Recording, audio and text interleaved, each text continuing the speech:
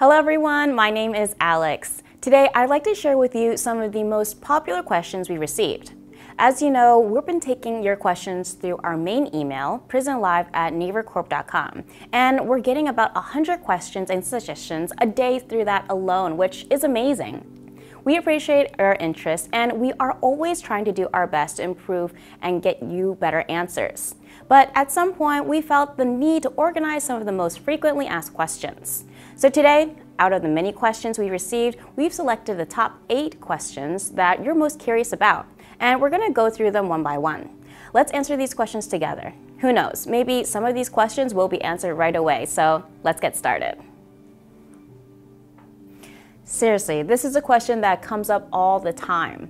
TikTok and Instagram are very popular social media platforms right now, and Kick is a fast-growing live platform too.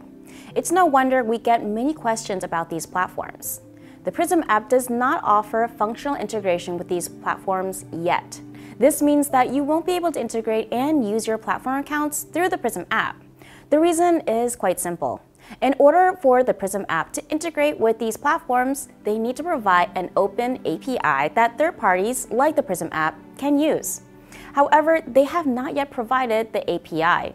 So streaming to these platforms requires somewhat cumbersome method of retrieving RTMP information from them and then applying it directly to the custom RTMP feature of the PRISM application.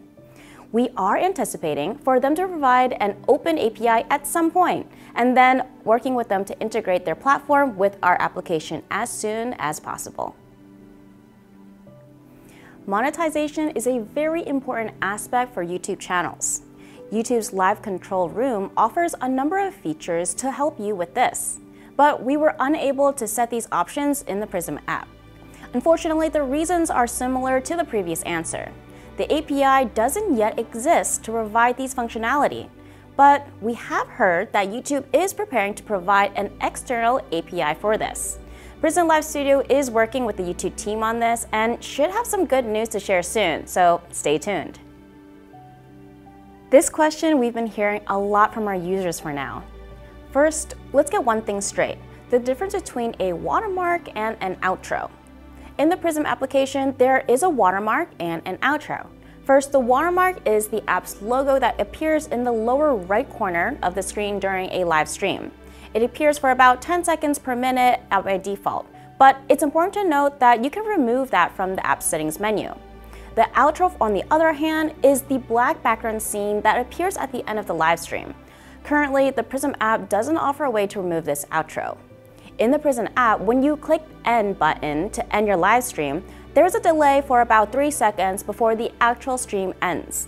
During this time, the PRISM application's outro is shown.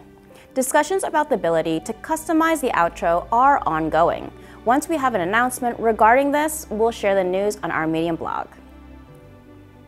One of the reasons that streaming games from the PRISM Windows application was difficult was that the game capture feature did not work with all games. This forced many users to use the window capture feature as an alternative. We have some good news on that front. The 2023 revamped PRISM Windows App V4 will be fully implemented based on OBS 29. This will be expanded to a range of games that can be captured. Of course, we will need to talk with various game companies to better support this, but please know that we're working on it, and this is something that will be improved quickly. We're always working to improve the game streaming experience. Streaming tools typically support 2 types of multi-streaming approaches. The first is to stream the same video to multiple live platforms. The second is to use a gateway server to relay the video. The first approach is to stream the same video to multiple live platforms simultaneously. This method is simple, but can be problematic due to network bandwidth limitations. For example, your modem will have to work harder to send the same video to multiple platforms simultaneously. Inefficient network bandwidth can prevent video from being transmitted smoothly. A major obstacle is that these problems can be even more severe in a mobile network environment. The PRISM application takes a different approach to solving these problems. The PRISM service uses gateway services around the world to route the video data. To overcome network bandwidth limitations, video is delivered to the gateway servers and then replicated into multiple copies for delivery to each platform. This way, even though you're multi-streaming, your network bandwidth and modems are doing the same amount of work as if you were streaming to a single platform. The music provided within PRISM app is copyrighted by the PRISM app. It may be used freely to videos created through the PRISM application. This applies to both live streams and VOD videos. However, these rights only apply to videos created using PRISM application. If you want to use sound from the PRISM app in other platforms or videos, you must follow the copyright rules and terms of those platforms or videos. If you are creating a video for commercial purposes or using sound from the PRISM application on another platform, you should check the policies of that platform or the copyright administrator. We must emphasize this. You are only free to use sound from the PRISM application in videos created with the PRISM app.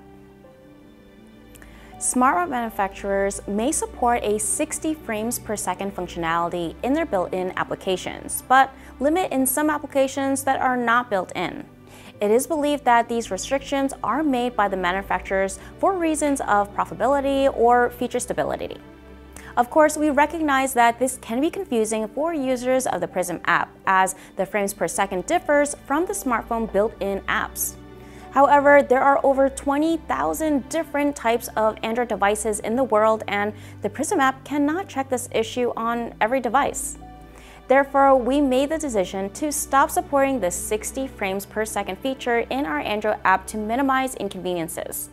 This is out of respect for the manufacturer's decision and to avoid confusion for our users, and we hope you understand. Remember, 15, 24, and 30 frames per second are still supported on the PRISM Android app. The paid version of the PRISM application? In simple words, you can't, because there is no paid version of the PRISM app. Did that answer your question? Today, we've answered the 8 most frequently asked questions about PRISM Live Studio. If you still have questions about the PRISM app, feel free to drop us a line at our main email or in the comments below. We'll try to get back to you as soon as possible. And I'll see you next time. Bye!